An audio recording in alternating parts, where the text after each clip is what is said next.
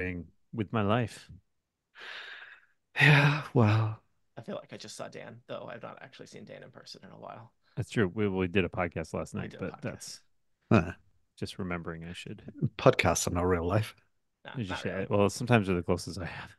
I mean, like, This I mean, I don't, witness this. I don't this see a may now lot of be people live on the about internet. this. Uh, we are on the YouTubes, I see. Okay. I just get the leave meeting. No, it's okay. I'll stay. This time. Uh, I like it the way it just gives you a choice, right up front. Do you want to leave? Yeah, probably. But um, All right, I pasted yes. it into the Discord. It's in the places. Everything's fine. Well, Hello. You're way off mic, Tony, so I can't. Well, I mean, I have to move over here where, I know. you know, You got a lot of I can moving either pieces. be This at is I can computers only or at I can Legos. I can only Um, sort of see your setup and it looks insanely complicated. Like I don't know what is happening with this microphone that you have. I don't it know. seems like there's a So much sort of more steady complicated than mine. cam thing it's going just it's on, or just it's just a Shure microphone on an arm. It What's has the a shock mount that it doesn't need because I had a shock mount from the previous mic that it's screwed into. And then there's what's a the cable. The okay, blue what's that? cable, the Okay. blue cable goes to my phone, which is on Like a clamp mount. amount Okay. looking down. Got uh, So it. And the red yes, cable is the your microphone audio cable. cable. Yes. Okay. So two cut cables, the Dan. red cable. Yeah, Audio cable, it's video because cable. it's because they're colored so well. Also, on my arm, I have like the cables threaded in, so I don't see the cables. Well, fancy. I'm just saying. I'm I just don't see saying. I don't. them. I mean, the video one is just draped across Yeah. space No. I because, get you. I get you. but the audio one is usually not here. This is, because you see me when Just I'm over at my questions. desk. Yeah. This is Exactly. at the little, and I have my desk is like a tiny little, like, computer desk. It's not like a full desk with drawers or anything like that. And then I have next to it a small surface on which I build Legos. Is So there a weird, sort of almost time capsule idea of the computer desk? Like, I feel like that was a it thing in like, I will say that this computer, I have removed them. It did have a keyboard tray. It did have a extra stand for the monitor that had oh slots yeah, built yeah, yeah, into it sure. for CD-ROMs. Hmm. So Well, Hmm. this the is the like a $45 desk from Staples purchased 20 years ago. yeah, Seems right. So my yeah. former desk was a sort of corner desk with a curve bit Mm, at the front, and it was meant for CRTs that were like a meter yes. deep, and it was completely useless if your screen was actually, like 3 centimeters deep. Yes. Yeah, I added a keyboard tray to my desk right I think during the pandemic because I was spending more time at this desk and it's a standing sit stand desk, but it's just a manual like you have like a clutch that you're like a brake that you release and then you can lift it up or down. I remember we moved that and you were really worried about moving it because it could like uh Unlock. Yes. unlock and like basically spring loaded like slam your head into a wall or something. Yeah, it was not Um great. I know I we found the thing didn't to that lock it, didn't I believe. happen. Yeah. It did Yeah, not that happen. didn't I had happen. found the Yeah, stuff no to one lock it, but I died. hadn't It moved was it really boring. before. Uh, But it is one of those things where like I realize even at the lowest it's like slightly too high. It's for like mhm. like my wrists would be like a little bit like this, so I got the keyboard tray for it, which has been pretty good. But it's a desk I got for free. So it was Is like, this well, is this a sponsor? no, it wasn't. It was from honestly, this was the weirdest story. Like, so back it was at Macworld Expo, Back when they and had Macworld Expos. Yeah. back when they had Macworld Expos, and I was a speaker, and they would give you a speaker bag that had lots of little, like, oftentimes, like, here's a software thing, or here's this, or here's some, like, you know, an iPhone case, or, like a handful thing from vendors or whatever. Hmm. And then one of them was this thing that was like just a piece of paper. It was like, oh, redeem this for a free desk. And it was shoved in with a bunch of other stuff. There were like flyers and advertisements or whatever. And I was like Other sorting things that through when I seem got more back. I like was like, junk. there's no way they're going to give you an entire free desk. And so I was like, well, I filled it out and like, put in my order. I was like, I still don't believe this is going to happen. And then I forgot about it. And Eight this was weeks one of those later. weird scenarios where they delivered it, but they delivered it to the wrong house, delivered Mm. it to the next street over at my number. And it was like 100 pounds. So I like drove around the corner in my car and like had to get it off somebody because the person like came to my house and was like, "Hey, I think we got a thing for you." and I like drove around and they had to like help me lever it into the back of the car. Jeez. Yeah. So it's like, well, I'm never giving up this desk now. The answer, because why would I pay anything? Dan, how heavy was that kitchen island we moved? That was insanely heavy. Okay, you don't remember how I I was like remember 150 pounds. It was heavy. I thought it was like 300 pounds. I don't think it was Um 300 pounds, but it okay, was a I lot. remember Dan was like, I need you to come with me to like a place to get like we had to drive. He had a rented van and we drove to the other side of Boston to the suburbs to pick up a giant not assembled kitchen island. Oh, I And bought it. It was I from Crate and Barrel. yes. Yeah. And I think like the Crate and Barrel people loaded it into the van for us, maybe. And then we got to your house and we could like, we got it out of the truck. And then there were only like, I don't know, 3 or 4 steps up to the We're porch. like And we were like, sliding it up and we the were like, steps. we can't lift it. We would lift like a corner of it and angle it, and then like another corner. And then I think we somehow got it onto the porch and we had rotated it around, and there was a side that said like, this thing is 300 pounds. Do not try to lift it. And we're like, oh, It was definitely one of those moments where like it did not like size wise. The reason I think was it was mainly extremely because dense. I it assume it had had like a like butcher block top, slabs of like wood a in it. slab Yeah. of wood, Yeah. solid wood, and you know but it does not look that large. Like, it's No. one of those things where like you might see somebody carrying a package like this size from IKEA and be like, yeah, it's a normal size It was box. it And would so I don't know. It would have been a watching these very two hard guys for being like, I yeah. just can't Yeah. literally can't lift this. People must be walking past thinking like, these weaklings, like what are These they doing? These nerds. Yeah, these nerds. But it was all, I assume, Uh, heavy lumber, basically. I Anyway, like the fact that, Tony seems to be your go-to guy for moving a body or whatever it is. a lot of that's just based on proximity. It's not like I have a special skill set. I'm certainly not strong, but I'm Every time conveniently I ask you to move located. a kitchen island, James, you're like, no, it took me No, forever to fly over there. And I'm I'm like, all on a right, different well, island, so Dan, don't answer this question if it's like, like a endangering crime. your. No, well, I was just gonna say endangering your information security or anything like that. Did you move that to the new house? The island, Yeah, the island. Oh, it got sold. I think we did oh, have it. okay. So you I did think not we bring it did. over. Well, I'm not sure. I think we actually had it in the kitchen for a little while before we sold it. But I remember trying to get it into somebody's car and being like, man, I don't know if this is gonna work. where's I was like Tony? selling it I on like Craigslist. I think my I wife have put it on had that Craigslist, experience. and I was like, bring a big car. And I will say it was And easier they to carry once it was assembled because the okay, good. distribution of the weight Yeah. was like, okay, now it's like moving a heavy table They as didn't opposed to a disassemble heavy it into table two parts. compressed into a Yeah. very small, like, Like a black hole table. Yes. yeah, Uh exactly. I've had that experience. It's been a while since I've sold stuff on Craigslist and slash I don't know if I'll do it ever again.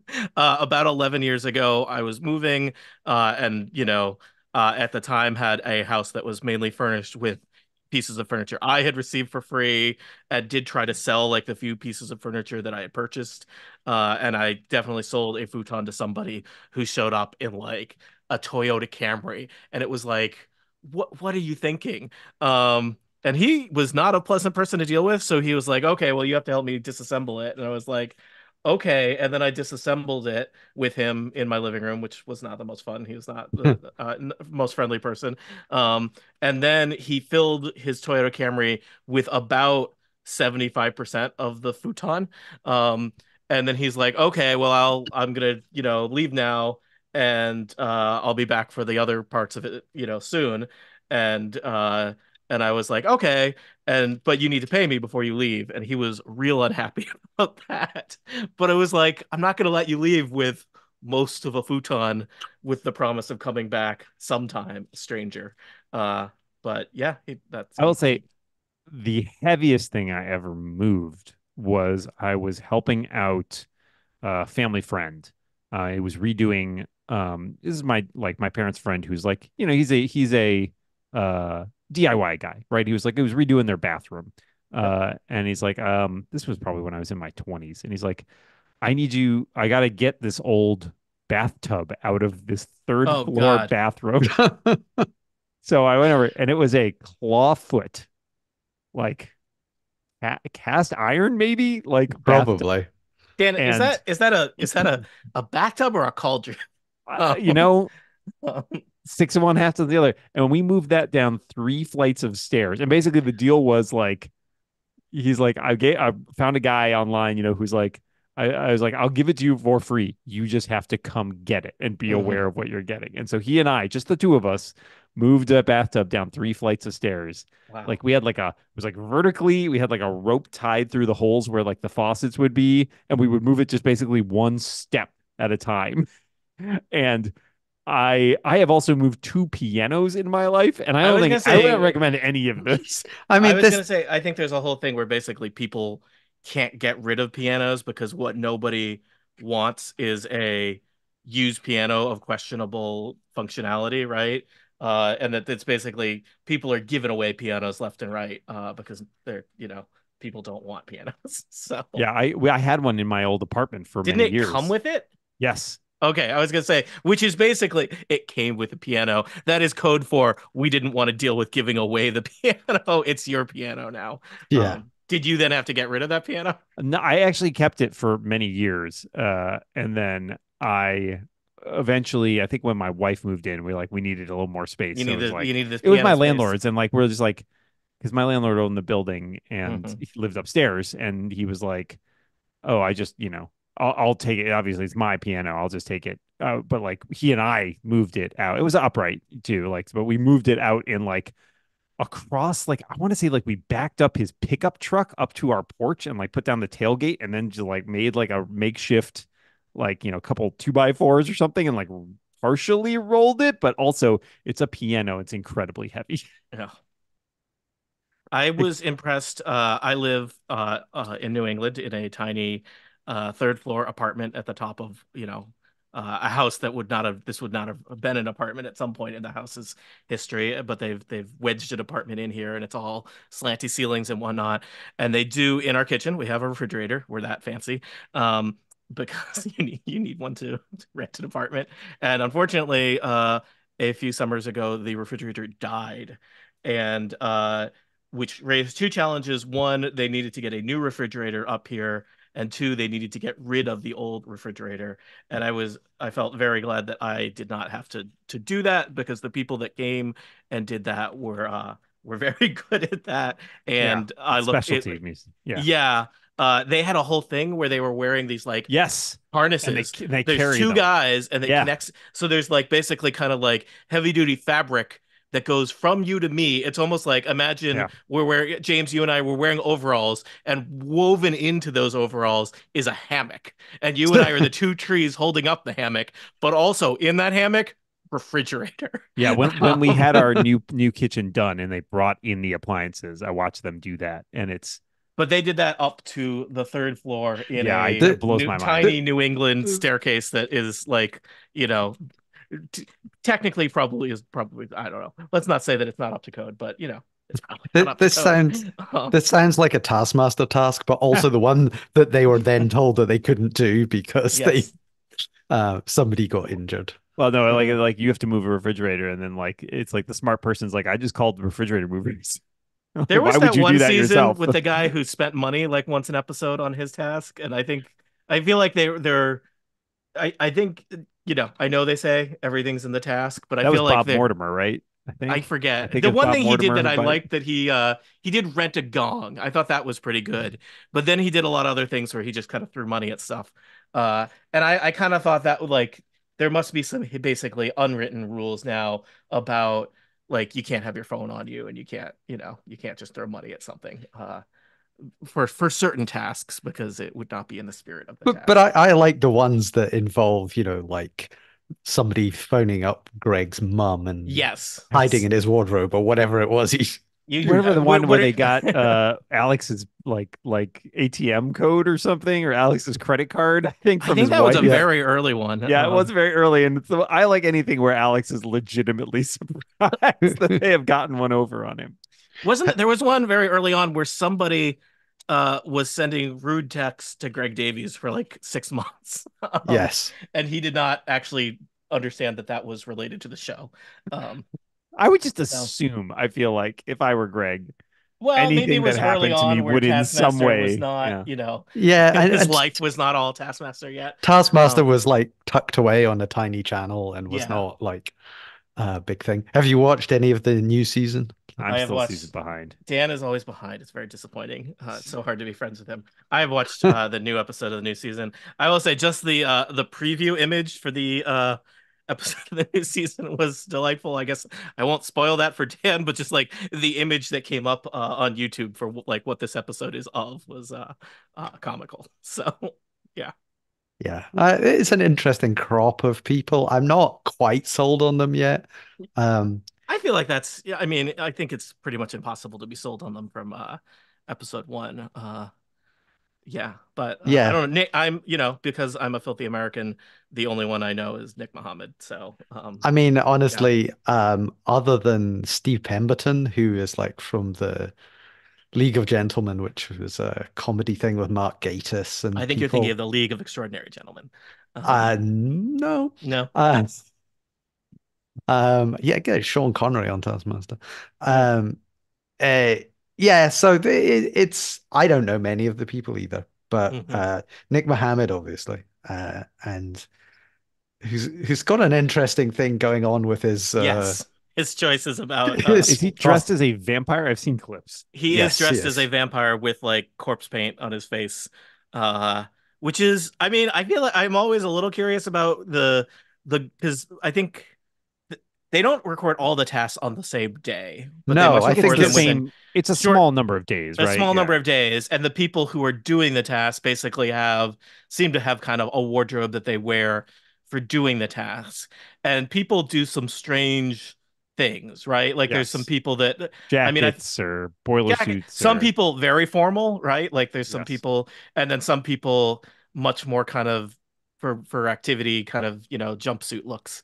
Um, and yeah, and Nick Mohammed is basically cosplaying as Count Dracula, like a like a an old timey horror vampire, He not thought just he was on. He thought he was on a show called Dracmaster. Dracmaster. Um, so um, I think actually Dan, the joke you were looking for was Drac Race, but that's Mm, okay. fair enough. Um, yeah. um I don't know. I am. I like Taskmaster. I'm interested to see how it'll go. So, yeah. I yeah, built the and roof to my house. I'm now trying to figure out how to fix it. that's the roof. That's what Okay. these red slanty bits are.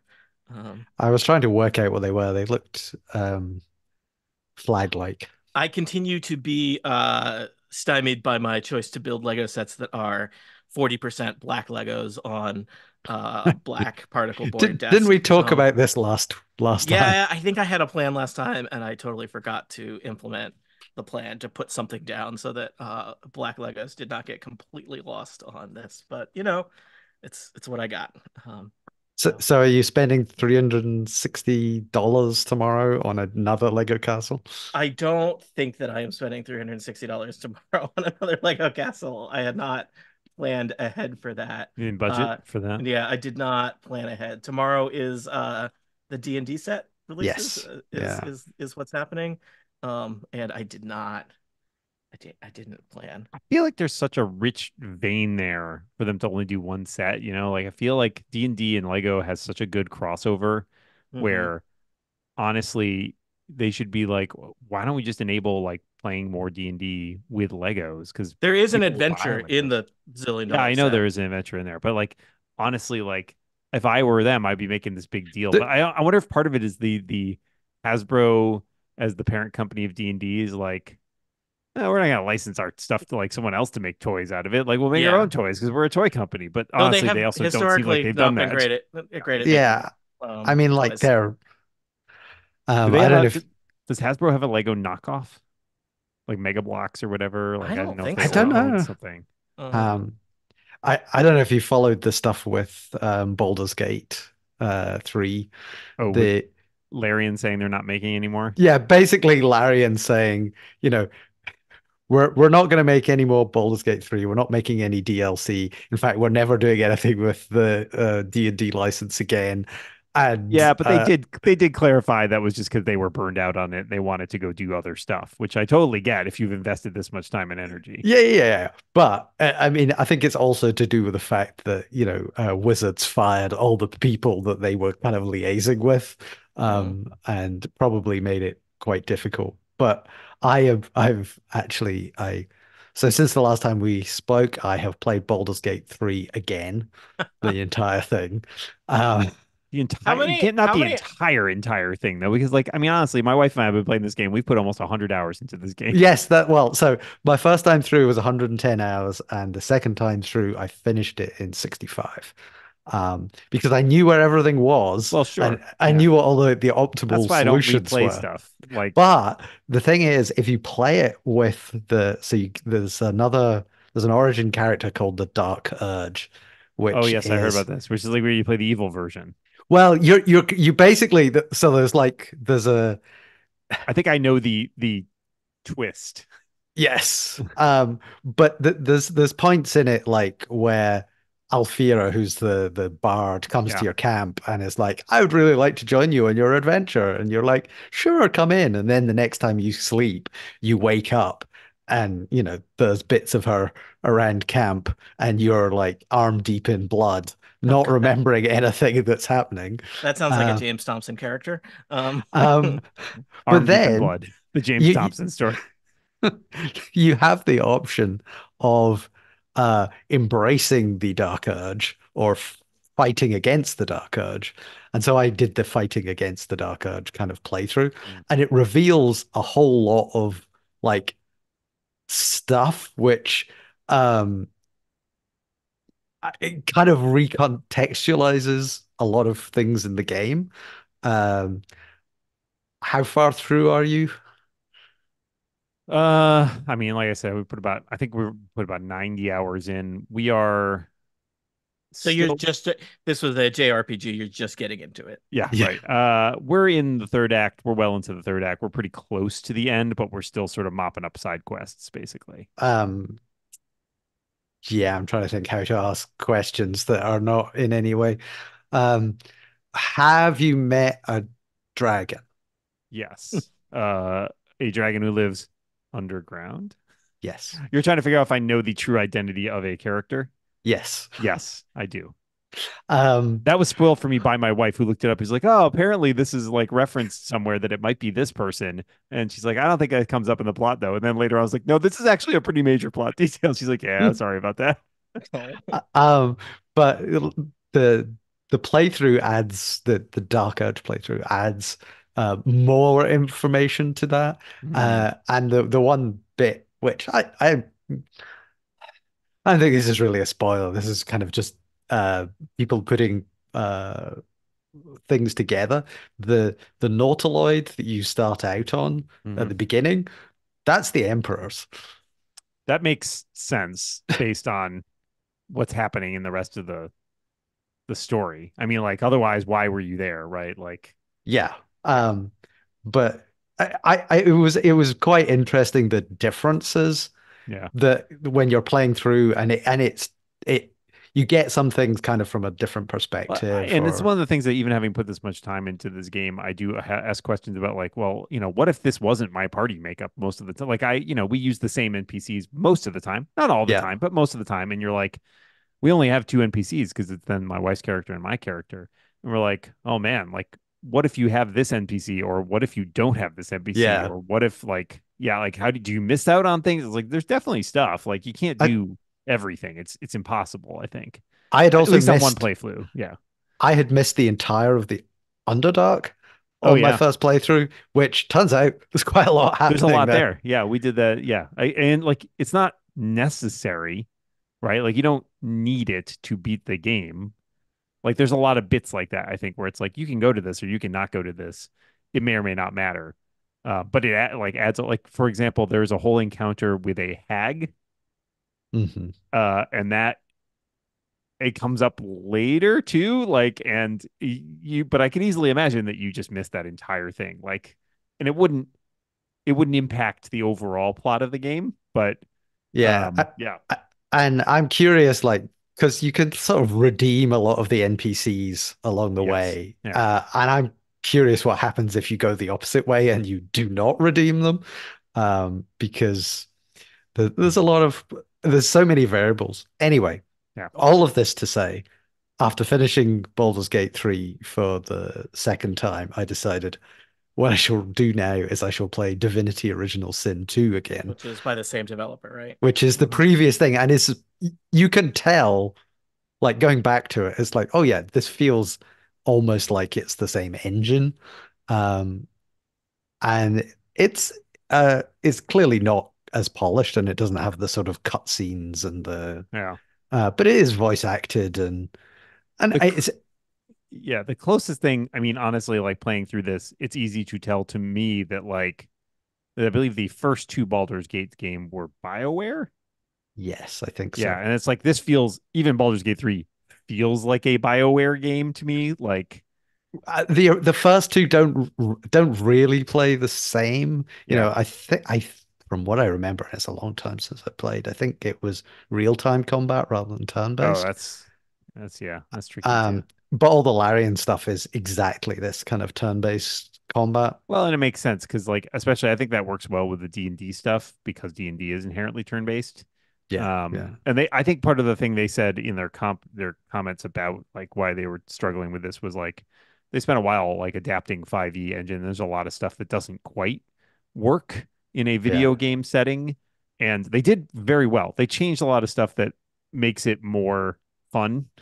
Like Yes. there's stuff that in D&D would be like, oh, that's a full action and you can't do that. Yeah. Like, and you're like, well, that's stupid. I can only do like one thing at a time then. And And then like, you have there's to like, wait okay, forever. you get bonus actions and you can do more stuff with them. And some spells have been rejiggered and stuff like that. But like, I can't even imagine. Like, I played Neverwinter Nights years ago, which adapted 3.5 edition. And that was like, I barely even remember how that worked because that was so different and so complicated. Yeah. So it's interesting going back and seeing their previous thing, which is like from I can't remember. It's it's 2016 or Mhm. earlier or something. And it's like, yeah, we might have to wait, like another 6 years Year or before they something come out Oh for with something God. else. Yeah. it's like how old will I be at this point? Well, I just saw there was a story this week about the a delay, like people freaking out because the next GTA game had been delayed. I mean, quote unquote. It's not. I don't think there's an official release day out for it. Yeah. But like people pointing out, like this happens with every Rockstar game because they're Yes. so big and so Yeah. complicated, and they get so stressed about it that they're like, it just always gets pushed back. So that's why they only make a game like every 5 years. Is it Yeah. even when was the last time we got a big Rockstar game? Red Wow, Dead Red Red Dead 2, Dead 2, 2? probably, yeah. Yeah. which Which was well, that's probably a while ago now. Yeah. 2 or 3 years yeah, ago. I think I played that during the pandemic. Now I'm looking. there was a recent re-release. 2018. Yeah. So that's 6 years ago. Yeah. Yeah. Um, and I think the thing with the Rockstar stuff is I am really curious what the tone of the next GTA is going to Yes. be because if you're trying to like satirize American culture, politics, whatever, I mean, and do it on a scale where you might have written the script like 8 years ago. Yeah. It's honestly even the there are things in Baldur's Gate 3 that feel like a pretty direct shot at I mean, stuff that feels very timely that is clearly not stuff that is like it's some stuff that it's like, okay, those are simmering things that have always, have been an issue for a long time politically, but they are also stuff more recently that has like ramped that up Mm. and feels more timely, even though like it's impossible. They could not have known about this other than the fact that the geopolitical events of the world seem to be trending in that direction. Like I walked through a crowd of people today extolling the virtues of the leader of Baldur's Gate. And I was like, God, these like freaking like make Baldur's Gate great again, people out there. Yeah. But yeah, I mean, I've seen, I think all we've seen is a trailer for Yeah. the game, which seemed like the tone of it was quite similar to previous ones, which Yes. I just don't see it. I don't see it working, but particularly if this game gets delayed beyond the next election. Oh, yeah, definitely. It will definitely not be out before the next election. Yeah. So, Yeah. um, I don't know. I enjoy those. Like the last, I've played only the two, 4 and 5. I think were the only ones I've actually played. Um, I think with I've any. played almost all of them. I mean, I played the original Grand Theft I played the Auto was original like a one a million top-down. years ago, and I at Yeah. someone's house or There something. was another, I think GTA 2 was also top-down, but it had much fancier graphics.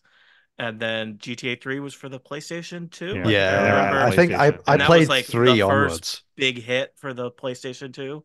And then there were Uh, several sequels to there it. was There was Vice Vice. City, I played Vice City. which was, appealed to the 80s kid Yes. in me Oh. because it was, all the good music. But yeah, I liked 5, trying to work out numbers. Yeah, I liked 5 I probably like the the heist. most. The heist stuff was really good. I Yes. thought that was really interesting and I mean, I fun. think the gameplay is always pretty interesting to them, assuming you're okay with, ultra violence. I'm always somewhat amazed. I mean, I played Grand Theft Auto 5, which came out how long ago? Um, 2016? and I Was it played really the that late? single Okay. player No, 2013. 2013, 2013, okay. Yeah. 11 years ago, right? Yeah. And I mean, I think that must have been what? That was like the big hit that for the Xbox 360 era, right? I I don't guess it Before, remember. was. I yeah. think. So, and I mean, I remember Hmm. playing the player campaign all the way through, which takes quite a while. And, I think there was some multiplayer But it wasn't running finished. around, shooting When stuff, and yeah. a big part of the multiplayer thing wasn't done because I remember you Yeah, and I they Yeah. playing that and I remember trying they to kept play it. being like, there will be heists Yeah. eventually. But I'm always kind of amazed that like people are still play and I know part of it is it came to PC much later. So but like there my understanding is there's still like a significant thriving online Yes. community for I people think playing Grand Theft Auto. Yeah. Um don't Erica and Stephen Eric and play. Steven play like I think they mainly just it's almost like online role they're playing playing I where was they gonna just say like they're Yeah, hang they're out. LARPing in I feel like they're playing it slightly like they're playing Second Life or something. Which I think I looked up the other day because I saw it in a TV show and I was like, does Second Life still exist? It appears to still exist. I was Wow. like, wow, had not thought about that in over a decade. Um, Yeah. so And I think like the online thing makes way more money than anything else at this That doesn't point. surprise me. yeah, So, they'll have to do the same selling kind of loot thing. boxes is Yeah, yeah. uh I mean, it's kind of a Scottish product, so I will support Oh, it. oh, is that how that works? Do you support Yes. all Scottish products? Um, I mean, yeah, and not some of Sean Connery's hmm, choices, but uh, generally, uh, generally, okay. I will say I did buy another video game that I have not played yet, which was but it was I'd been like wanting something a little bit like realizing Baldur's Gate was the end was in sight. I was like, oh, So I you get had to something get else ready. to palate cleanse or whatever. So I did buy that last Assassin's Creed game Which one? What because is that? the Mirage? Mirage, Oh, okay. yeah, all right. I am because way behind on Assassin's oh, Creed I don't games. care. I I don't think I have to. follow. I think. I mean, I think at I'm one not in point it I for the played ongoing all the plot. Assassin's Creed games, and then it was like I will play the like main Assassin's Creed games, and now I think I have to declare bankruptcy on that I even. that's what like. Honestly, I feel like I don't care enough about the ongoing plot, Plot. quote I, unquote I plot. That's I okay. mean, I have to read a Wikipedia article to understand half of them when I'm playing them. So I think I enjoyed Odyssey the most, which was the I ancient Greek one. bought the ancient Egypt one, didn't finish it. I bought the Greek one, haven't started it. And then I My think wife there's a started Viking the one, Norse. and Yeah, my then wife yeah. started the Viking one and I then was not as into it, so she gave the, up on the it. the best parts of that are when you're kind of like doing Asgardy things Mm. in it, but Well, I was um, interested in Mirage because the I like the Middle Eastern setting, sort of the historical setting. Also, everybody kept talking about it's a shorter game and a little they reined I it like in, and I that. was like, I'm Okay, actually good. totally here for Sold. that. yeah, I mean, aside from like the 110 hours of Baldur's Gate or whatever, if somebody says, yeah, this game is 2 hours long, it's like, okay, you Sold. have I my. can yeah. Yeah, like I mean, We're I very think they're busy saying people. it's like a Uh 10-hour game or something as opposed to yeah. like a 40-hour game, and it's like See, I'm tell okay me with that. more. Yeah. Yeah, I I have don't I finally started I bought my PS5 a couple months ago and like I got the PS5 to play the Spider-Man games. Men's Spider's Men. Yeah. Spider's Spider's Man. Man. And so I played the Spider-Man one right away. That was like I knew that was what I wanted to do. And then I bought all the Spider-Man games, but I was like, I didn't want to be like, I've spent $1 zillion on this console and I've played the games I want to play, and so I'm done. So I've been trying to like trickle them out, but I did recently. I played the Miles Morales game, I think around Christmas, and now I'm playing Spider-Man 2, and they're very good. And they have that Assassin's Creed Batman game feel where it's Yes. like you There's a travel million all things you can do. around Yep. and you do a million things.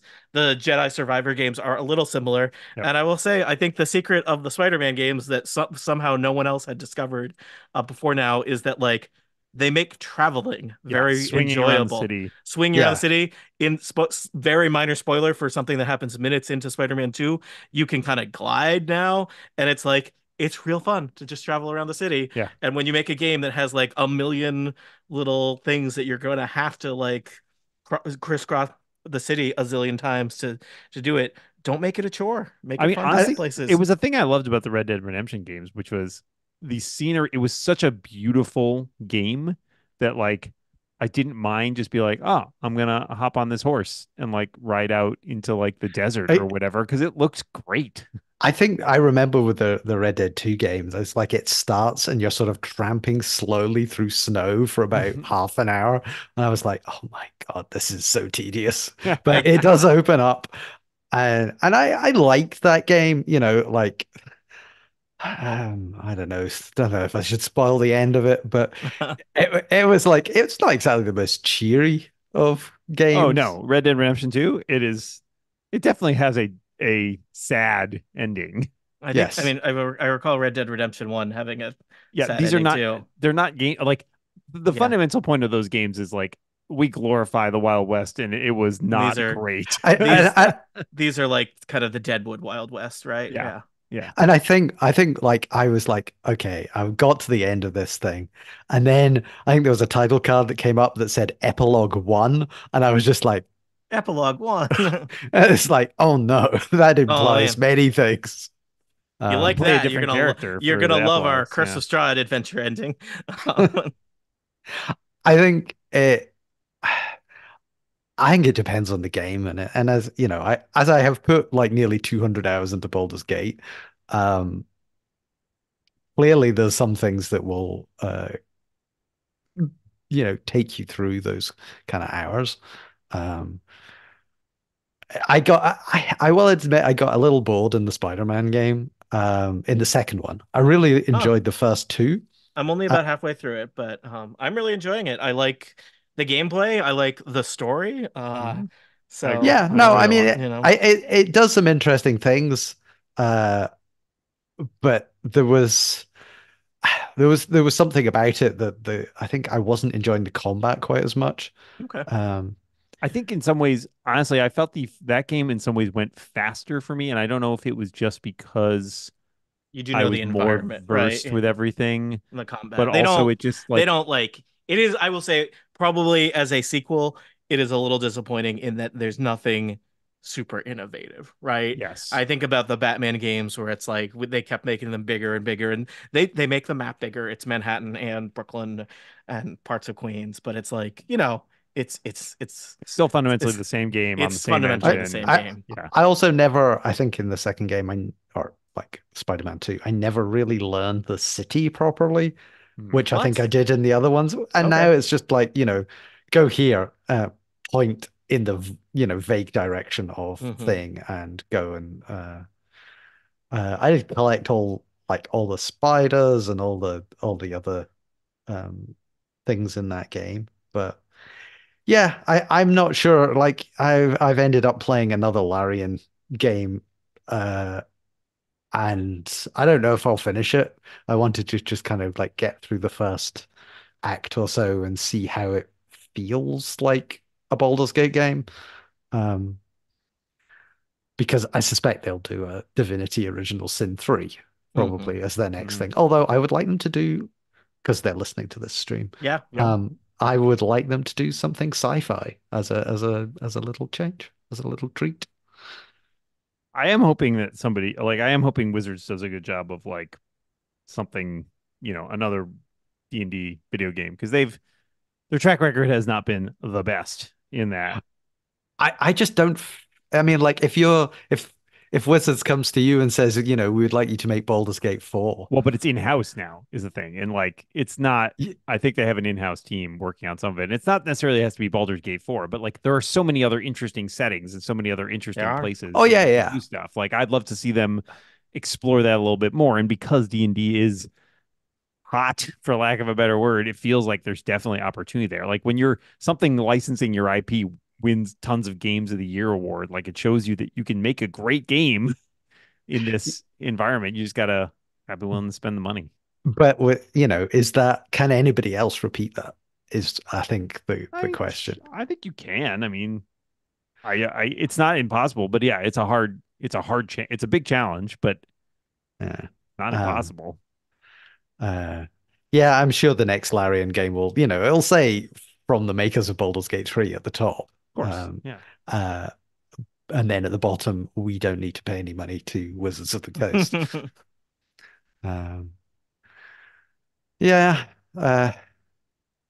So I need like some 1 hour or 2 hour games that are just uh little puzzly things or story things or Yeah, uh, that is a challenge sometime of finding things that like that's why I like playing word games and stuff because it like scratches that itch on a daily basis, but doesn't like require huge hmm, amounts of time. yeah, yeah. Um, well, it looks like you've got some kind of roof there, Yeah, or it's possibly some kind of spaceship when you turned it sideways. it's a wizard's house. Oh, It is extremely house-like. I realized I had like just when I built the roof, I had like just arbitrarily opened the instruction booklet to toward the end of it and then had to go back like 30 steps because I was like, oh, I need to build all the stuff that the roof clips to. I'm great at following instructions. Um, so everything's great. Um, I am nearing the end of the there's I feel like not too many pieces left here, but also enough pieces that I'm worried I've done things wrong. So, that roof is not to code. yeah, probably not. So, Um, mhm. Yeah, I mean, like I think I probably am gonna buy the stupid D&D set because um I need a little treat and Yeah, as a treat. nobody can say no to me right No now. one can say no to you. Do you have a place to put that giant castle No, with a dragon on it? absolutely not. I do not.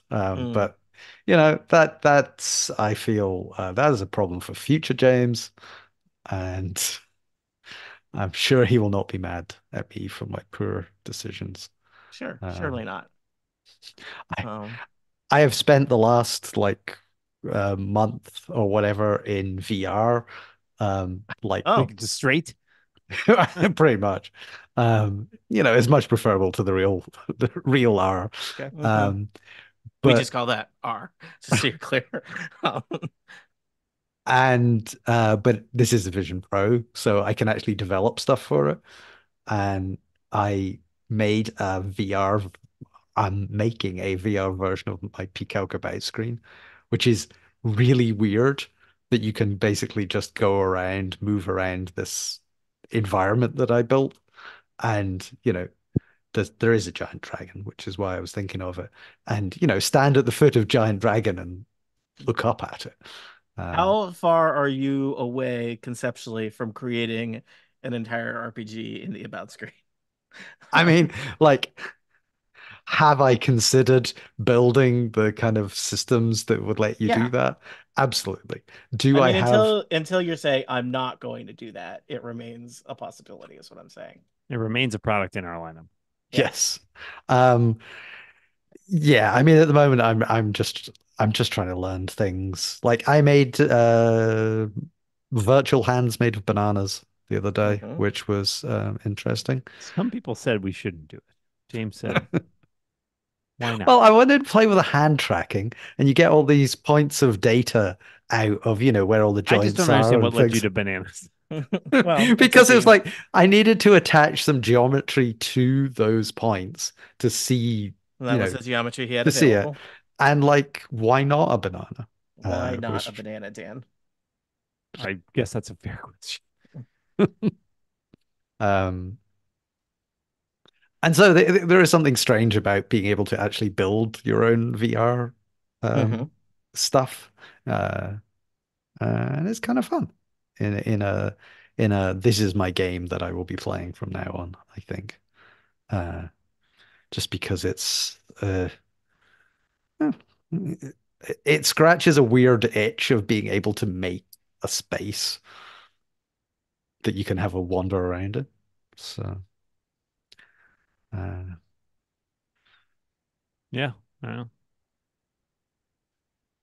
No, and it's not too different than playing with Legos, I think. was gonna say, I do feel like they haven't done a really great job of Legos in VR.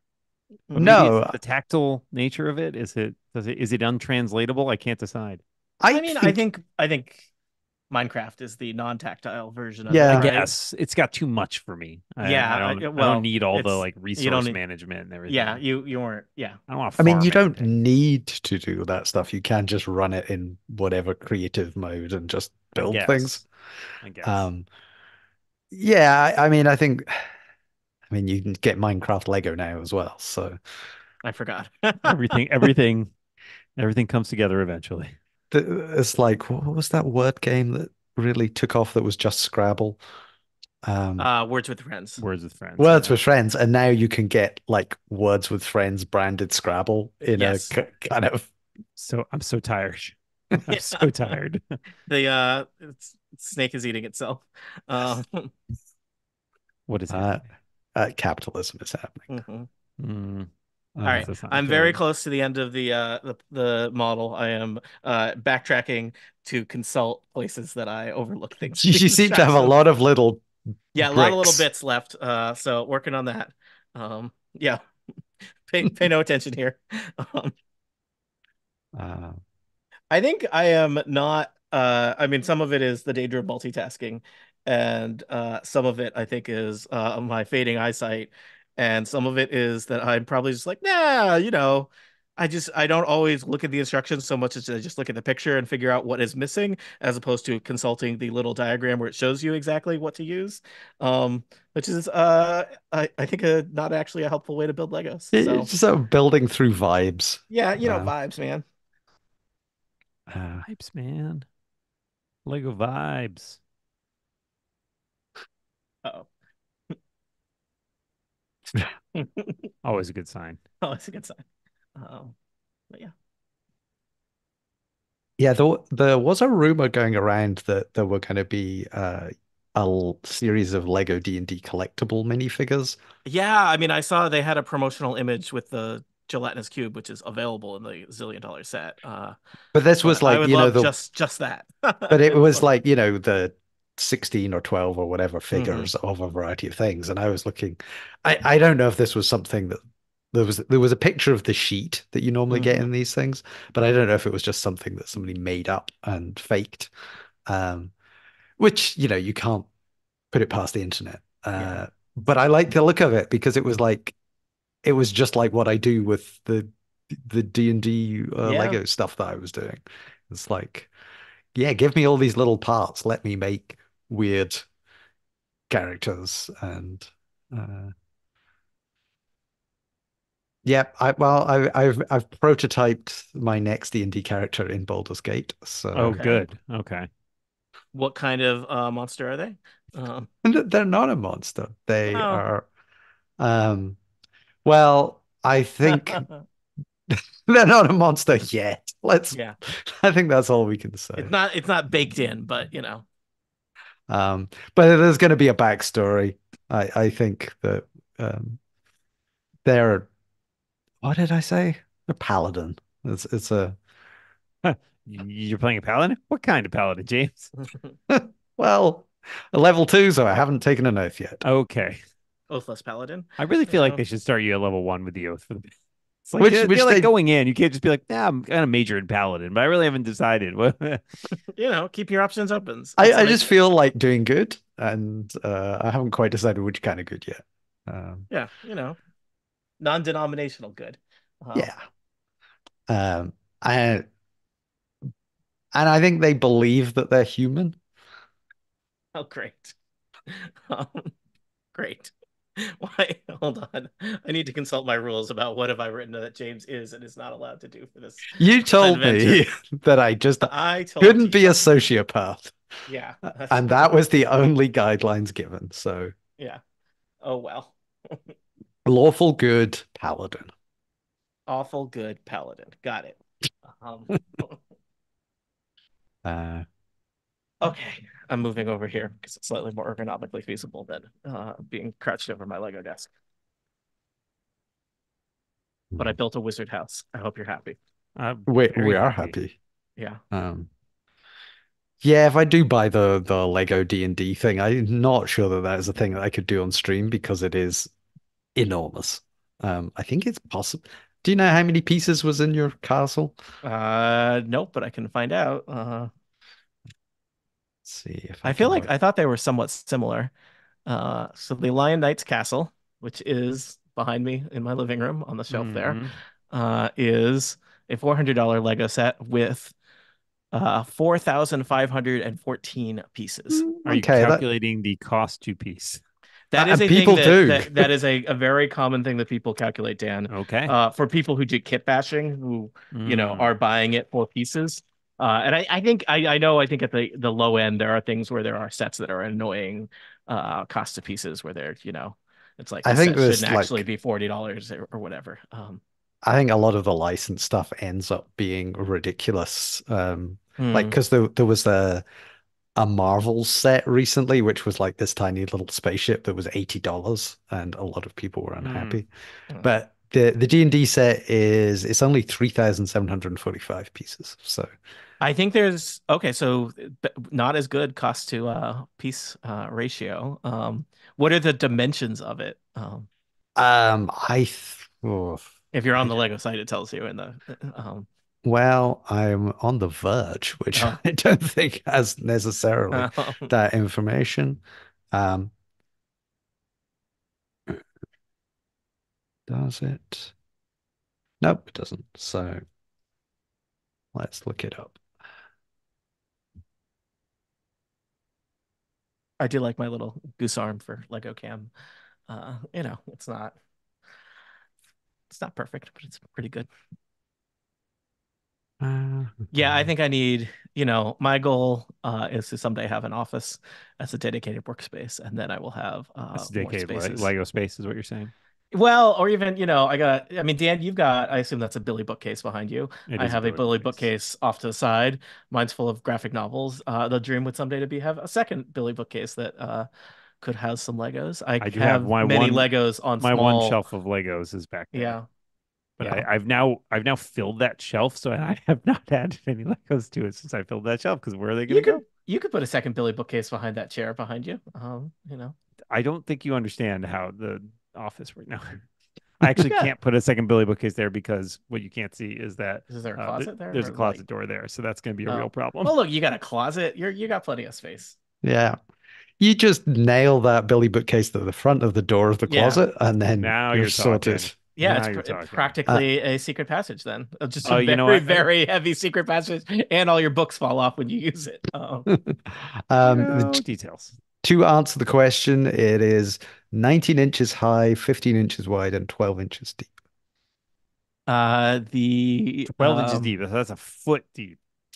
Lion's Night Castle dimensions they give me, and I'm a little curious about this because it has multiple configurations. Like I have it kind of in open, kind of this wall format versus it can fit together and be a little bit more of a square, but that square was so big it would not fit on that shelf behind me. Uh, is 15 inches tall, 18 inches wide, and 13 inches deep. The shelf that it is on, I think, is 12 inches deep, so it kind of like hangs off of it a little bit. Um, so yeah. That's a challenge.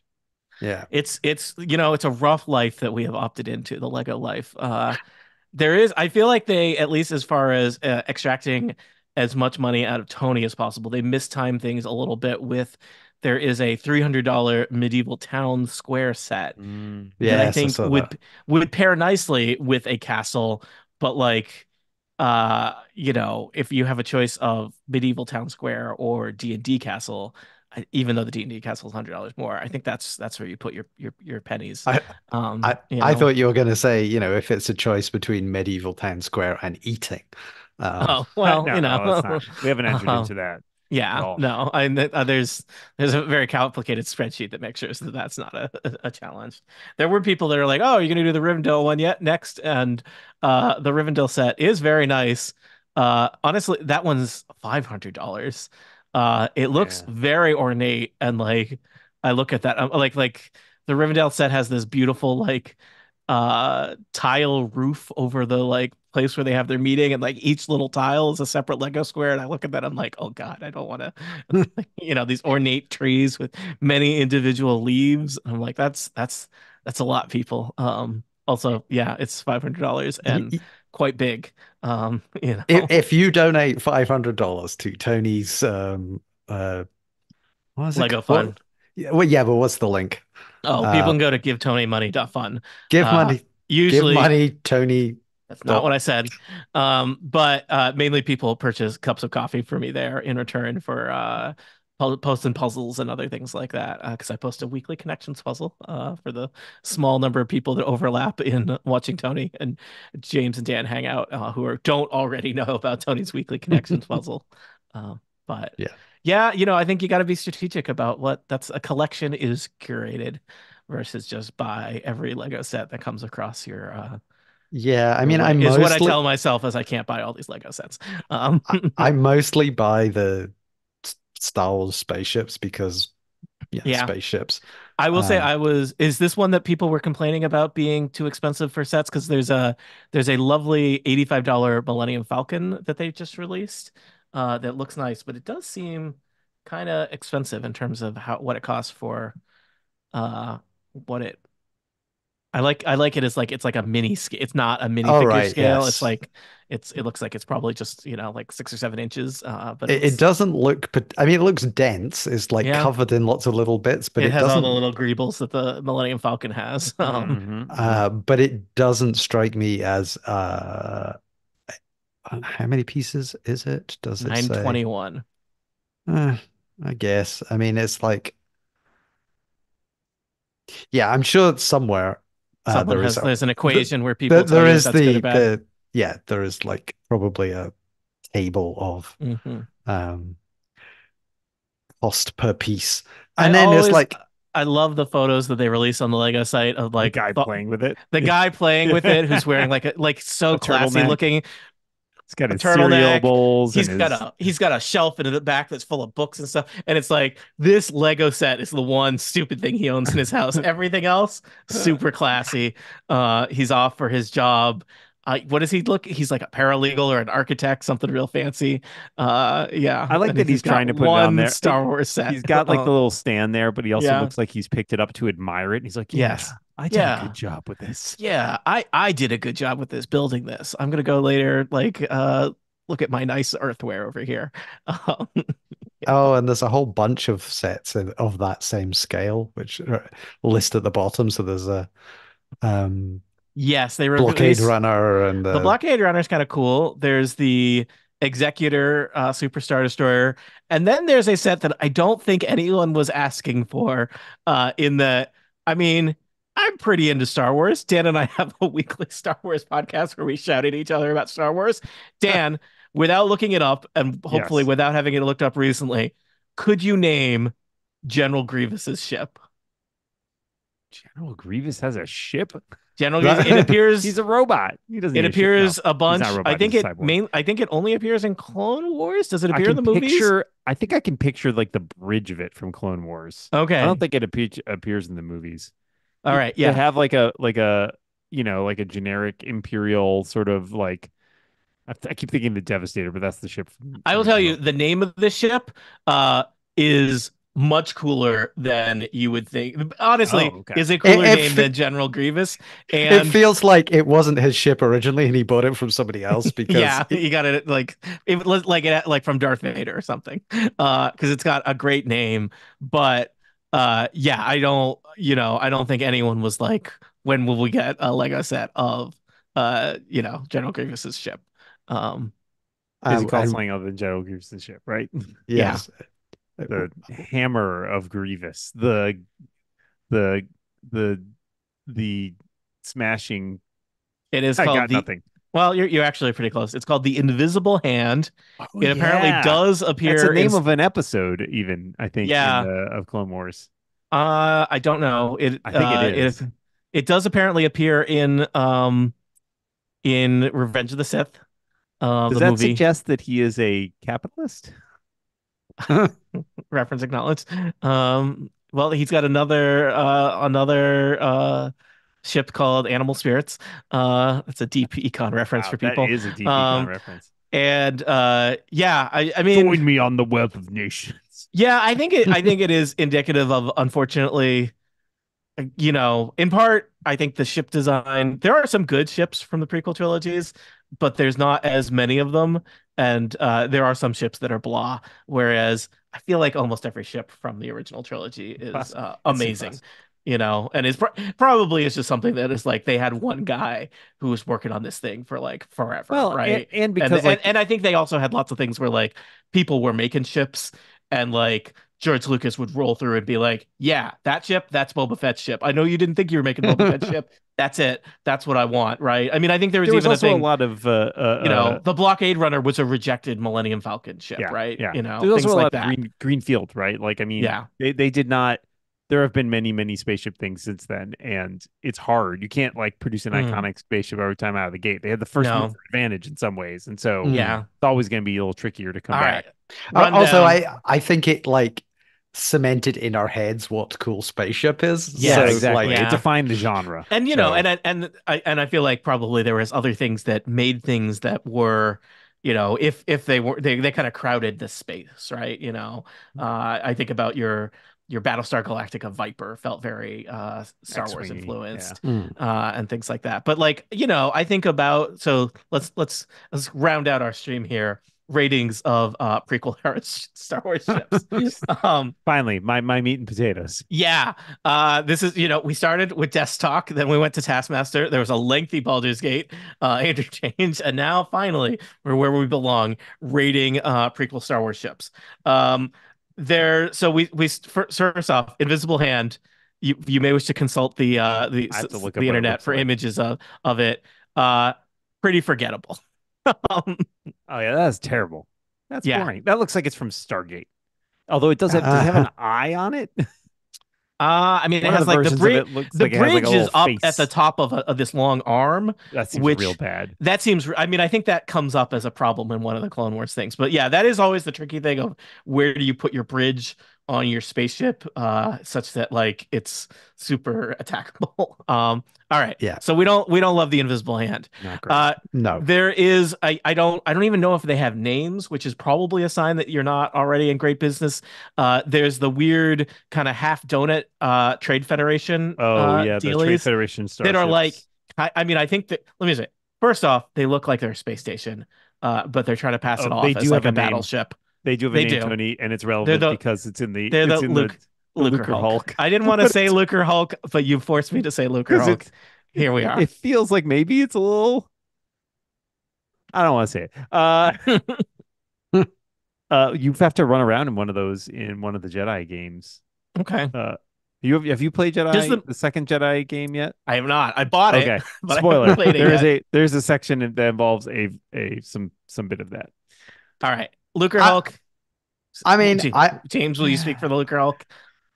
I mean, I like ring spaceships, Mhm. as a thing, and I think it's more defensible like than the other one. You've got your bridge in presumably in the little pod in the middle, where they cut a bit out so you could still see out the front of it. It does feel like a spaceship that was primarily built to optimize the number of window offices. Yeah. Which I think militarily may not be the best choice. I don't know. It predates the new Apple headquarters. But I mean, I think it looks to me like somebody was playing with 3D rendering software, Yeah. and it's like, well, I've got a donut shape and I've got a sphere, and I'll cut a bit out and stick some engines on the back. I think it's better than the invisible hand. Yeah, the Yeah, invisible I'll hand rate it above feels that. Agreed. real phoned in. It at least doesn't look like a thing you have seen before, right? And it looks alien, whereas the invisible hand feels like we had to put this together in a day. I also am looking up because I'm fascinated about this. They mention in the Wikipedia article about the Lucrehulp action. Oh, I guess they mentioned that at one point it was used by the Corporate Sector Authority, and I was like, wait a second. And I realized I'm on the Legends tab. That's why. Mhm. All right, Fine. Oh let's yeah, I agree with James. Lucrehulk slightly above the Invisible Hand, but I think it's just the aggressively invisible hand is the fine. bottom, right? Is Yeah, the aggressively problem. fine. Yeah. It's Yeah. not. It's not much. All right, let's go pivot away from the Trade Federation and the Droid Army. Uh Hmm. the Jedi Starfighter, which is a little pod Which thing with there's a couple wings. different versions, right? Are there? I guess this is labeled on this website the ETA-2 Jedi Starfighter. They come in different colors. Um, Because there's yeah, there's several versions. There's this is the not the one that has the cool docking ring yeah, thing. the Delta 7, I think, is that's the one Obi-Wan flies. There's the Delta 7 and then the Delta 7. Yeah, I think I have this one, the ETA, the Eta 2. You Yeah. have a model of that. I don't think I don't have very many prequel models. Um, This is where an entire shelf of yeah, This is you Anakin's. got it. yeah. Anakin's. Now, does Anakin go through more than one spaceship? Because he Yes, later I has believe one he with does. docking wings, and that one I think kind of neat. It's got the R2 unit is Yeah, the almost R2's on the like side, like kind of on the side. Maybe not great in terms of a like visibility kind of thing. It would be like if you wouldn't want an R2 unit in your field of vision on your car that you were driving. it's But got I that feel proto TIE fighter wing I at feel Yeah. the like it's a little bit front. TIE fighter, a little bit The A-wing. the wings kind Um, of open up on the side in the picture I'm looking at, so it Yes, this does one have the full TIE I fighter. think they technically you can like I think they flex a little bit. I don't the remember. attack Yeah, I don't positions. know. I'm Yeah, gonna no. bold stance here that I'm gonna carve out.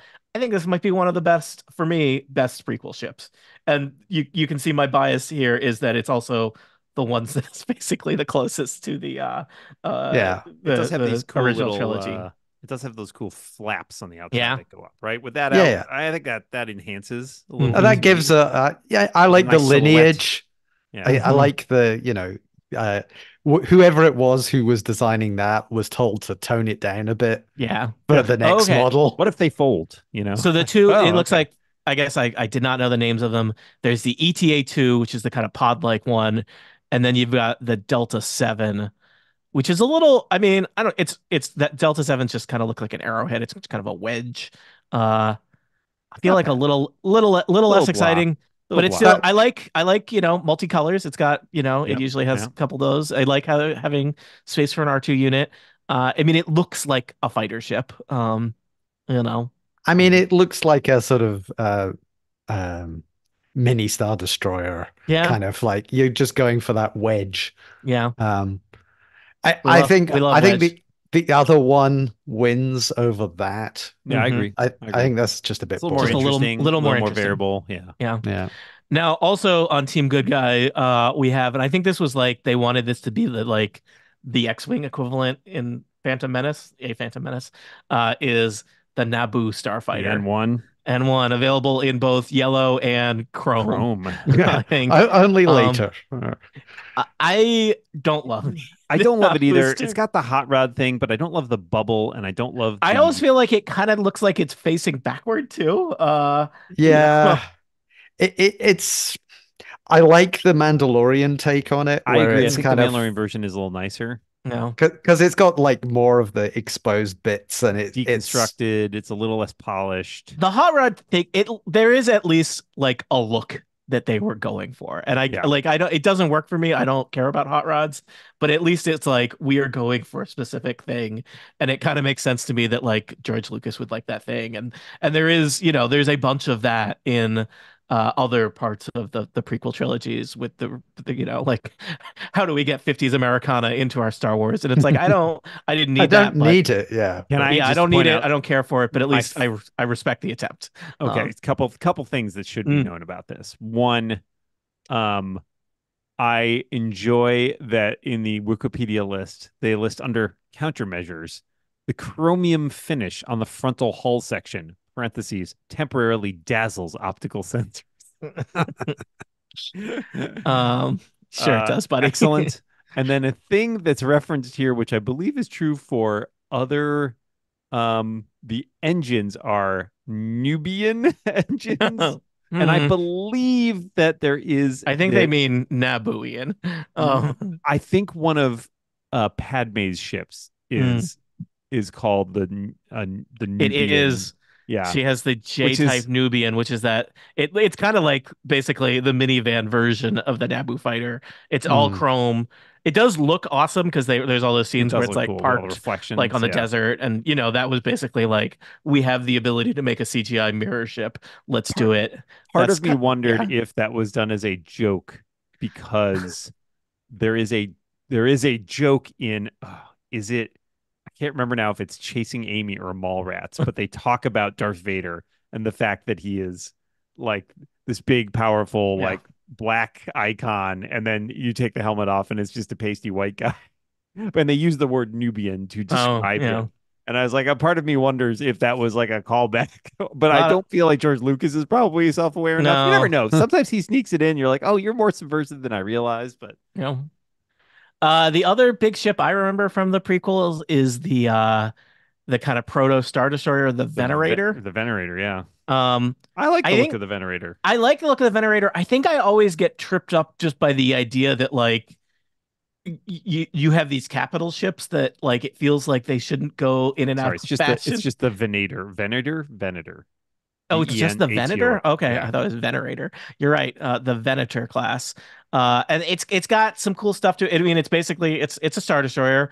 It's got your triangular shape with the big you know con station at the back with the bridge up on top. It's got I think the middle of it kind of opens up so that you have Yes, there's a I know bay in the especially middle. in Clone Wars and in the movies we see things where they're like landing in the middle of it and taking off from the middle of it, and that's kind of cool.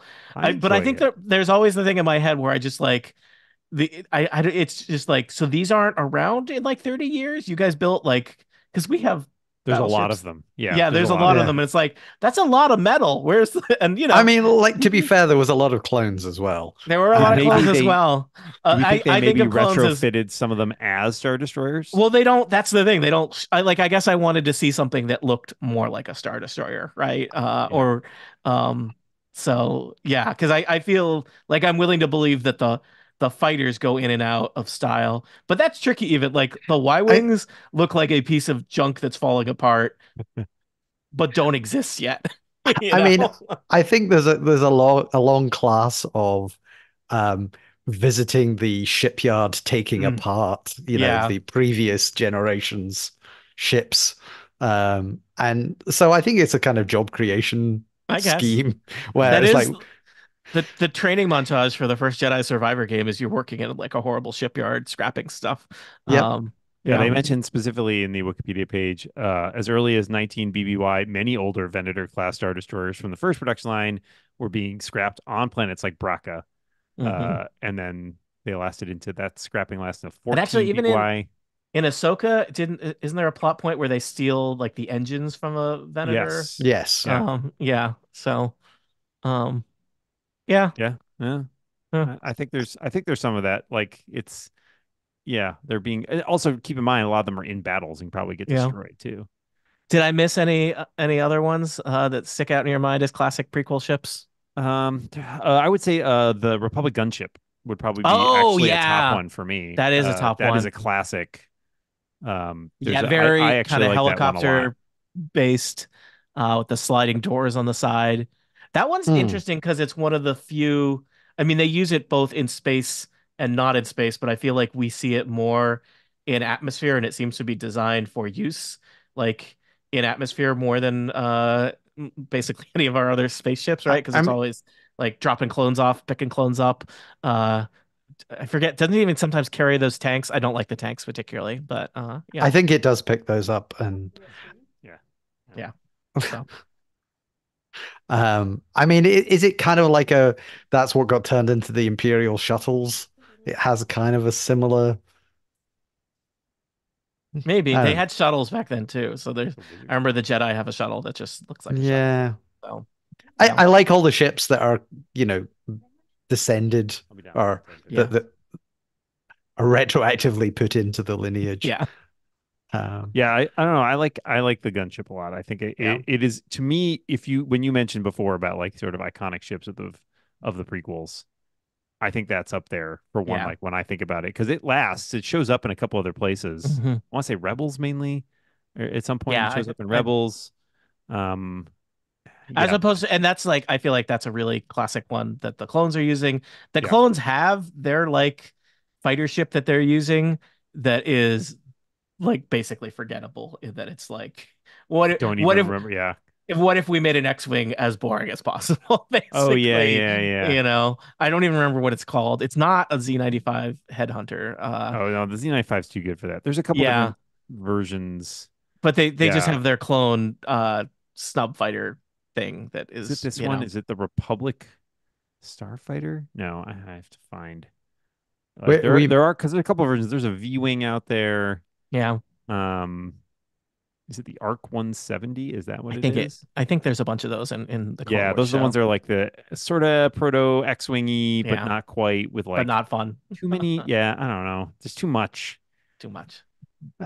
we missed out, of course, Count Dooku's sail Oh, vessel. Oh, yeah. I like it. I I gotta kind of say, like it's it. a look, right? Yeah. It's kind of fun. It's It's different. eccentric. It's weird. Doesn't seem like it's meant to go into battle, but you make an impression. Yeah.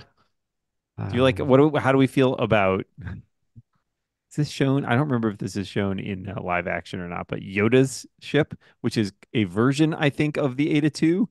But it's like cute, like Yoda, which I I don't think is remember so this. weird. I don't remember it. Oh, It it looks a shows up lot at more like a least in TIE Clone fighter, huh? Wars.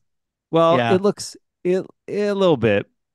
Oh, yeah, I see it. StarWars.com just calls it Yoda's fighter. Yes, it doesn't have a name. It A just describes modified as a modified starfighter. Jedi Oh, and it's starfighter. got like the R2 unit is like half of it on top. It's very TIE fighter-esque. It Yeah, it's a it little looks like ball with, yeah. you had like three pieces and you joined them together and you made that Yeah. ship. Yeah, it's a little lazy. It's a little Yeah. lazy. I think we can all agree. You know? Yeah. Uh, any other really iconic? I mean, ones, I'm just struggling to come up with some really And good it's, ones. I don't know if it's just nostalgia, but I think the original trilogy ships were just, I like the different TIE configurations. I like the A-wing, the X-wing, the B-wing, the Y-wing. I like even the medical frigate, the Mon Calamari, ships. Star Destroyer, obviously, it was classic. Well, the Um, transports, the Empire Strike Back transports, the yeah, big sort of yeah, hammy ones. I don't know. I think cloud cars, like yeah. there's a Cloud lot of cars. good work done in that original trilogy. They did, and especially they did a great job at kind of showing like, I mean, that's part of why I think the Rebel ships are so great is that they look like they came from like a hodgepodge of places, uh, and whereas the Imperial ships have a kind of unified aesthetic to them. So, yeah. Yeah. Well, we've done a lot of really important work here today on our Sunday, March 31st Lego stream. I've built a wizard house. We talked about moving furniture. We talked about Baldur's Gate, and we have most importantly uh, reviewed what we can vaguely remember about spaceships from movies we saw 20 years ago. Um, And failed to put them in an exact order just to no, annoy her. no, we didn't, nor did we really offer actual, I suggested rankings. We mainly just provided our kind of amorphous reviews, which will make somebody who wants to put those information into a table slightly vexed, and they will ultimately give up. Um, well, thank you for listening. I have now assembled all of the Lego sets in my house, which is not a state that has been true for several years. So I don't know what is next, but likely I will be back at some point with more Legos and more chatting with people like James and Dan. James and Dan, anything you want to plug right now, James? Uh, no, just go. That's the spirit. I mean, go to Peacock, buy my stuff there, and let me start to pay off my Vision Pro, which Yeah. I have still not broken even on. Oh gosh. Dan, how you doing? I love it. People buy more of my books. Yeah, books. Go buy So, my books, yeah. dwarren.com. But when's the next book? The next book comes out in September. Oh, that's not that far away. Not that far Huh. away. Yeah. Have After that, you? I don't know. Can You we told us what the pre-order next- it already? I always It is forget. pre-orderable. Yes, the Armageddon I- Protocol comes out in You don't September. actually tell me any secret information. I just assume that some of the information I have is secret, and therefore I'm supposed to forget it. If I told you secret information, I would tell you this is a secret. I think I just, well, okay. I'm always afraid to say anything, and it's like, yes, I'm afraid to tell you that Dan Morin's front page of his website advertises that the next book is Armageddon. How dare you say that? So yeah, I will say I will plug somebody else's book. A friend of doing here? mine, There's only room for one book in this book. yeah. If you're gonna buy 2 books today, a friend of buy mine, 2 of Dan's books. But if you're gonna Correct. buy 3 books, But if you buy 3 books, buy 3 of my books. But Fathom Folk by Eliza Chan is the #1 selling book in the UK. They don't need help then. my help. yeah. You know, it's I not need the a help. number. Yeah, you know, it's not a numbered selling book in the UK. Dan Morin's books, which may or may It not starts be with a available in 1, the UK. but it has a lot of numbers after it. Well, at least that's something. So I just saw that today, and I was excited that somebody I know has bothered to write a best-selling book. So, Yeah. Well, thank you to the folks that hung out with us. I hope you're having a relaxing afternoon. Take it easy.